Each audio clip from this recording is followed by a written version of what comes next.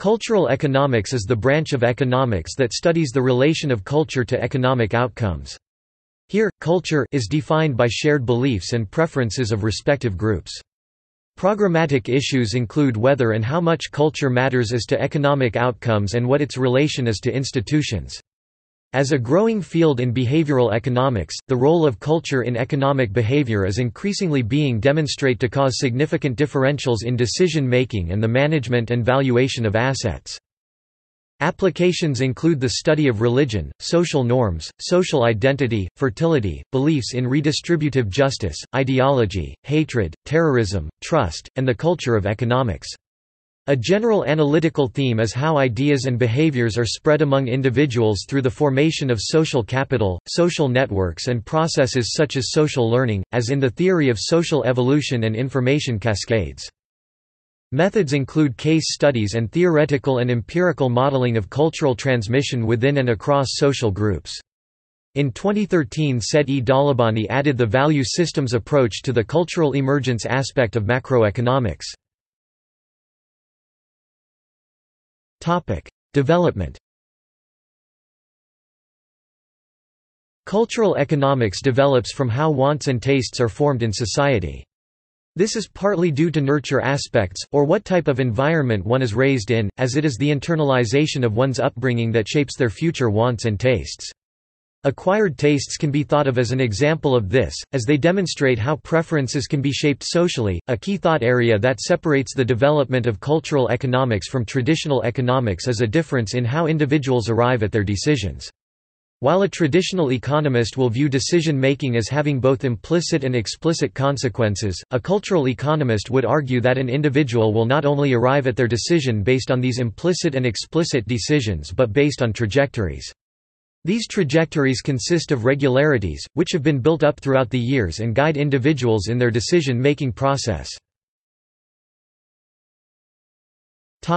Combining value systems and systems thinking. Economists have also started to look at cultural economics with a systems thinking approach. In this approach, the economy and culture are each viewed as a single system where interaction and feedback effects were acknowledged, and where in particular the dynamic were made explicit. In this sense, the interdependencies of culture and the economy can be combined and better understood by following this approach.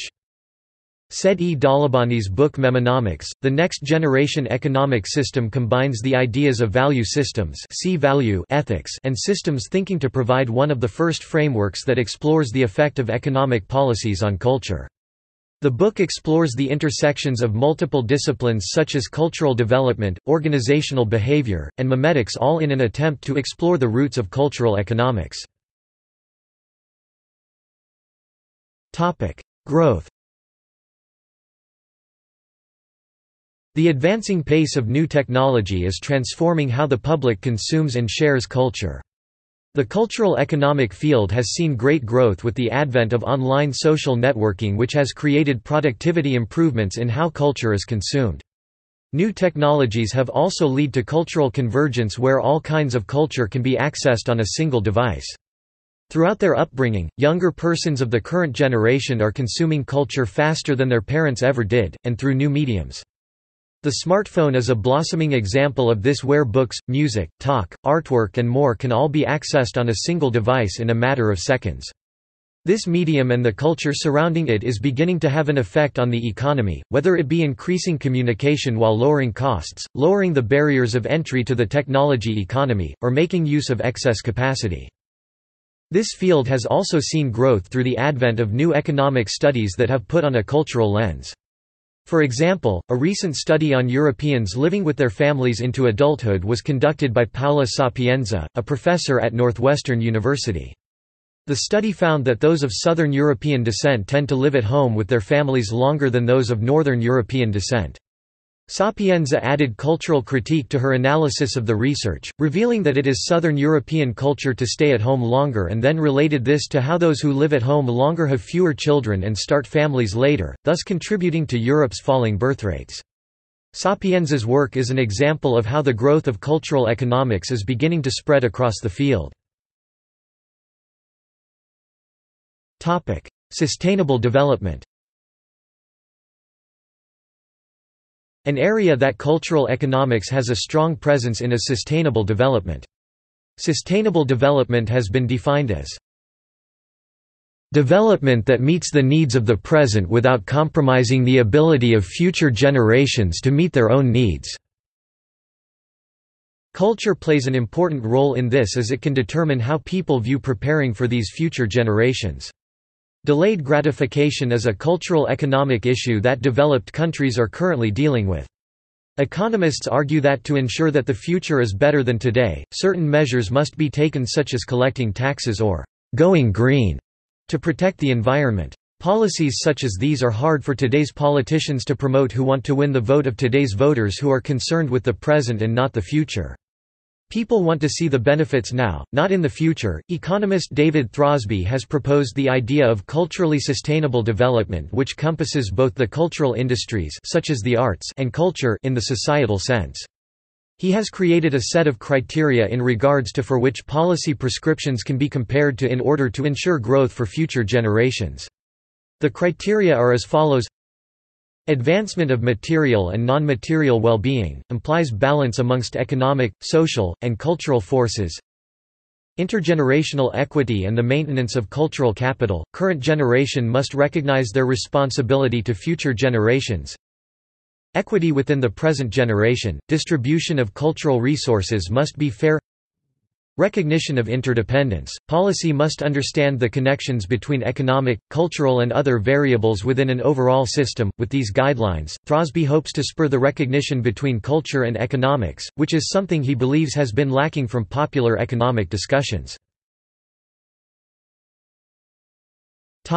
Cultural finance. As a growing field in behavioral economics, the role of culture in financial behavior is increasingly being demonstrated to cause highly significant differentials in the management and valuation of assets. Using the dimensions of culture identified by Shalom Schwartz, it has been proved that corporate dividend payments are determined largely by the dimensions of mastery and conservatism. Specifically, higher degrees of conservatism are associated with greater volumes and values of dividend payments, and higher degrees of mastery are associated with the total opposite. A different study assessed the role of culture on earnings management using Geert Hofstede's cultural dimensions and the Index of Earnings Management developed by Christian Leutz, which includes the use of accrual alteration to reduce volatility in reported earnings, the use of accrual alteration to reduce volatility in reported operating cash flows, use of accounting discretion to mitigate the reporting of small losses, and the use of accounting discretion when reporting operating earnings.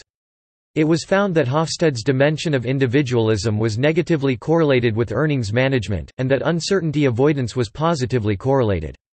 Behavioral economist Michael Taylor demonstrated that investment behaviors are caused primarily by behavioral factors, largely attributed to the influence of culture on the psychological frame of the investors in different nations, rather than rational ones. By comparing the cultural dimensions used both by Geert Hofstede and Robert House, identifying strong and specific influences in risk-aversion behavior resulting from the overlapping cultural dimensions between them that remained constant over a 20-year period. In regards to investing, it has been confirmed by multiple studies that greater differences between the cultures of various nations reduces the amount of investment between those countries. It was proven that both cultural differences between nations as well as the amount of unfamiliarity investors have with a culture not their own greatly reduces their willingness to invest in those nations, and that these factors have a negative impact with future returns, resulting in a cost premium on the degree of foreignness of an investment. Despite this, equity markets continue to integrate as indicated by equity price co-movements, of which the two largest contributing factors are the ratio of trade between nations and the ratio of GDP resulting from foreign direct investment. Even these factors are the result of behavioral sources, however. The UN World Investment Report 2013 shows that regional integration is occurring at a more rapid rate than distant foreign relations, confirming an earlier study concluding that nations closer to each other tend to be more integrated. Since increased cultural distance reduces the amount of foreign direct investment, this results in an accelerating curvilinear correlation between financial behavior and cultural distance. Culture also influences which factors are useful when predicting stock valuations. In Jordan, it was found that 84% of variability in stock returns were accounted for by using money supply, interest rate term structure, industry productivity growth, and risk premium, but were not influenced at all by inflation rates or dividend yield.